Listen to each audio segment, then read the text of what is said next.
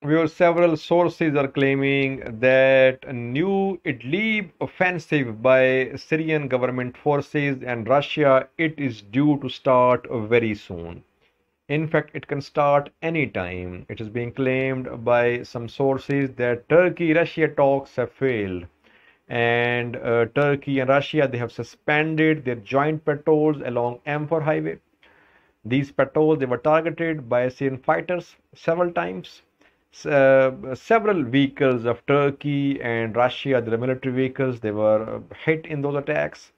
And Idlib ceasefire agreement of March 2020, it was aimed at containing the Syrian fighters of HTS, but Turkey, it could not rein in these Syrian fighters.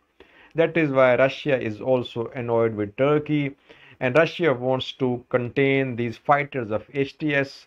Syrian government forces, now backed by Russia, they're due to start a large-scale offensive against the fighters of HTS and other groups in Idlib, viewers. What will Turkey do, viewers? Will Turkey back these groups against Russia? Or will Turkey play neutral? Very important question. In the coming days, we'll see the response of Turkey. But pressure is building upon Turkey, viewers, in Idlib.